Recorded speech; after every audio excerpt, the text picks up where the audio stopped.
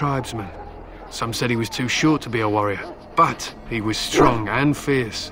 His chieftain sent him to the dwarves of Orzammar to negotiate an alliance, where he fell in love with the king's daughter, Skya, and brought her back to his tribe.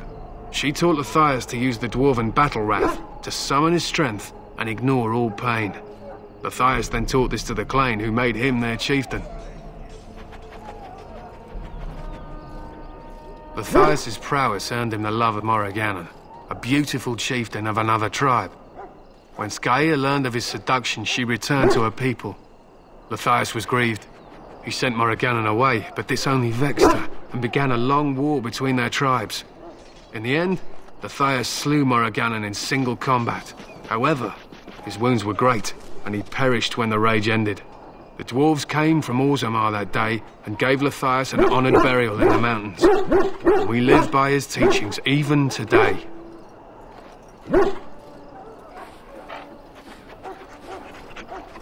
It was an honor.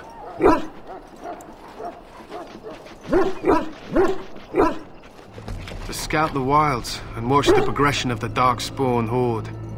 With luck, we'll find and slaughter many stragglers. The hunt will be good if my hound survives the blood of his prey. If he dies, I shall mourn tonight.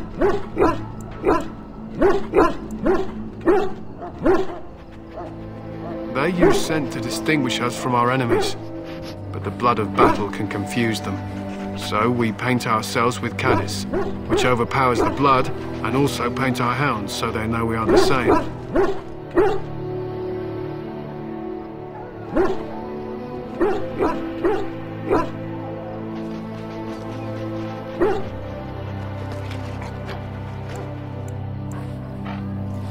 I am no bard, but I will do my best. Lathias was a Clane. She taught Lathias to use the dwarven battle wrath to summon his strength and ignore all pain. They were simply the first to be taught. Others were inspired by his death to follow his path. Lathias' prowess earned him the love of Morrigannon, a beautiful chieftain of another tribe. When Skya learned of his seduction, she returned to her people. The dwarves came from Orzammar that day and gave Lathias an honored... It was an honor. My thanks. There is hunting to be done, and I'll not be kept from it.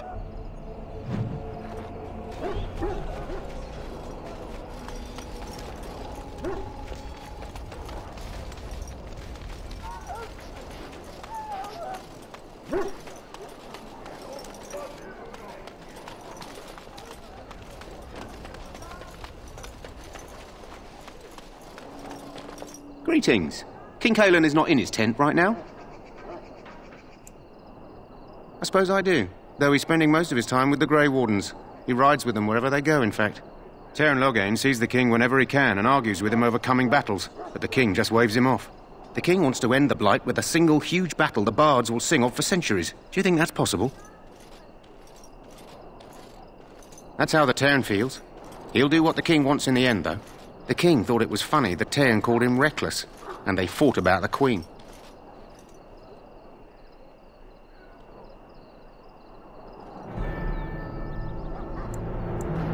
More than usual lately. Good thing the Teyrn's the only one who can speak to the king like that. As you wish.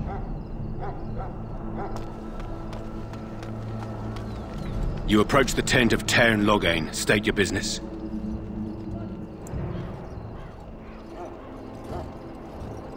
How can you not know of Loghain?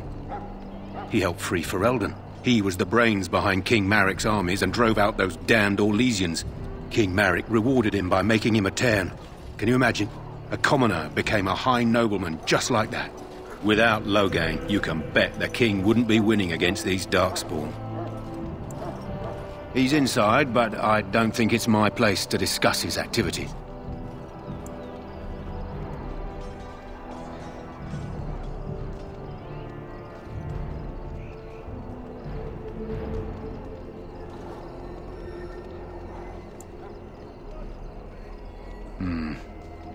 I suppose you have a message for him. Hold on, then.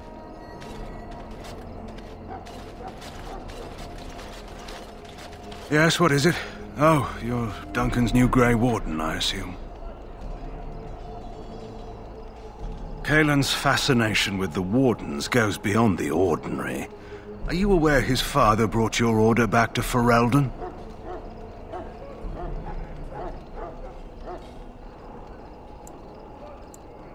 Marek respected the Grey Wardens. They have an honored place in the hearts of our people. But Marek would have understood that it takes more than legends to win a battle. That's not an argument I'll repeat here. I hear you're from the Circle of Magi. First Enchanter spoke highly of you. A great achievement, for one so young. I don't suppose you'll be riding into the thick of battle with the rest of your fellows, will you? Here for the glory, huh? Fair enough.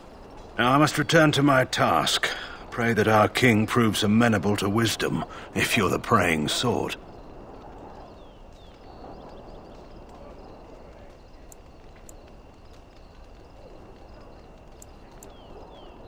He is Marek's son, and the leader of my beloved Ferelden, and a very young man. I try to keep that in mind, as should you.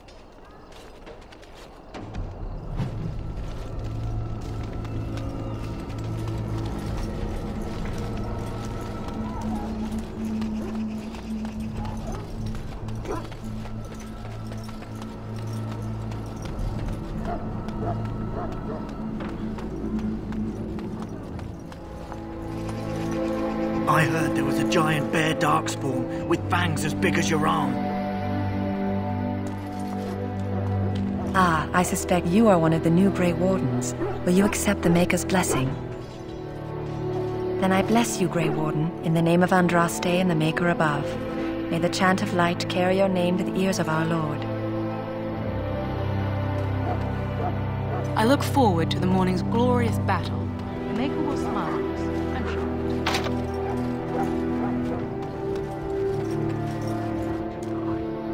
My belly thanks you.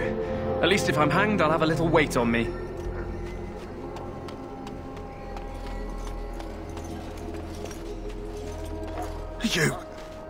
You need to convince them. We've got to run. The Darkspawn are coming.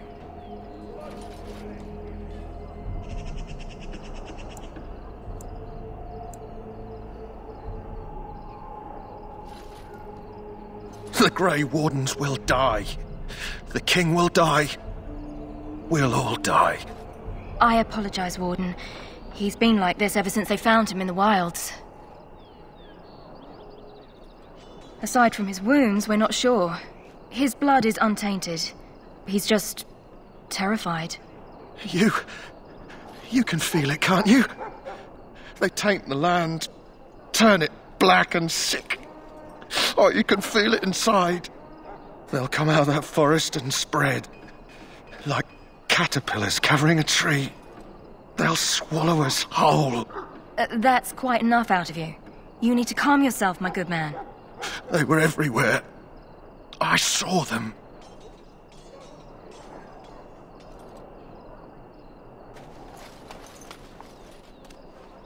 I can feel it inside me. I apologize if the soldier disturbed you. Ever since they found him in the wilds, he's been like this. It's so sad.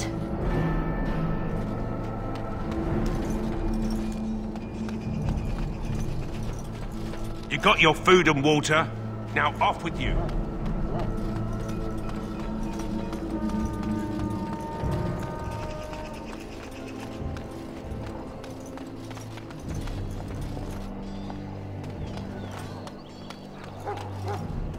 Hail. You're one of Duncan's new recruits, correct? I can't let you through to the Korcari Wilds until he gives the word.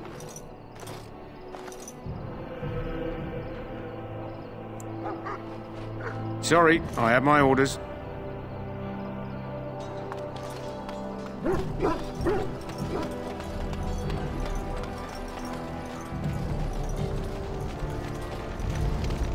You found Alistair, did you? Good. I'll assume you're ready to begin preparations. Assuming, of course, that you're quite finished riling up mages, Alistair. What can I say? The revered mother ambushed me. The way she wields guilt, they should stick her in the army. She forced you to sass the maid.